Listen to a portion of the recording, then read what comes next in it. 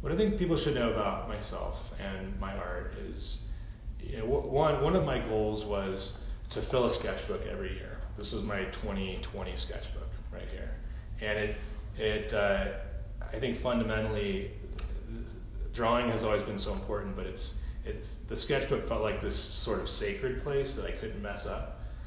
But 2020 kind of changed that in a way where I thought, you know what, anything goes. This is a place to take risks and to be just to be myself, to where there's no rules, there's no gravity to my ideas. So my art is something that is exploring my own interests, but at the same time, I'm trying to put things out there that people can still come away with their own experience. My name is Jesse Pemberton. I'm a mixed media abstract artist. I mostly work with metal, although I've started with ceramics at Santa Cruz and worked my way through bronze and woodwork, but steel and metalwork in general became my emphasis. The inspiration behind my art is I find that there's always some sort of experience to be had between art and science, and it's a way for our imaginations to be able to explore an idea. I think art plays such a tremendous role in the Bend community and Central Oregon community. On the one hand, maybe at the grandest scale, we have an incredible amount of public art. I mean, our roundabout artwork is without question something that people use to reference for landmarks, and we have a number of galleries, including this one here. This is the Sun River Gallery, and there's spaces for muralists, for pop-up film. There's a tremendous amount of creativity here, and some of it's very obvious, and some of it's a little bit more clandestine. And so I think you can start to investigate it, and you can find that there's just more and more. Plus, there's the culinary side of it, and the brewing side of it, and the music. I've noticed that the pandemic has affected the artist community here across the board. On the one hand, it was evident on a day-to-day basis that businesses were closed.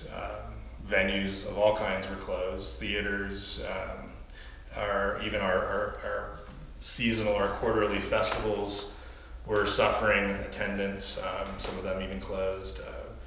Here at the Sun River Gallery, we closed for I think 60 days, which was pretty fortunate considering some of the other businesses that had to close.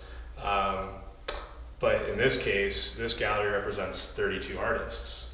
So 60 days for 32 artists, that right there was an impact that I saw firsthand. And in terms of how it affected me, early on, it was very hard to work. I thought I could get through it by trying to be more fluid and maybe just loosen up a bit with some of the abstract forms. But I found that it was actually quite difficult. But what I've learned from this last year and a half is how important the excitement and the creativity of my kids have impacted me as an artist. I can't tell you how many wonderful crayon drawings and little moments of moving Legos and rocks around that has communicated back and forth between myself and my kids. And it inspires me. I mean, it really inspires me to the point where there's times where I just want to get in the studio and take that momentum forward. And so playfulness is something that I really wanted to get back. Thankfully, my children were quite the teacher for that.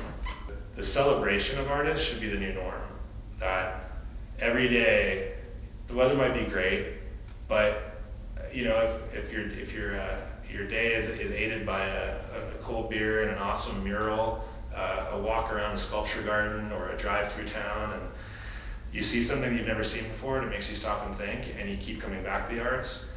If that relationship becomes the new normal between the urge for artists to create more and the public wanting to engage in that work, we're just going to see better and better, opportunities for artists.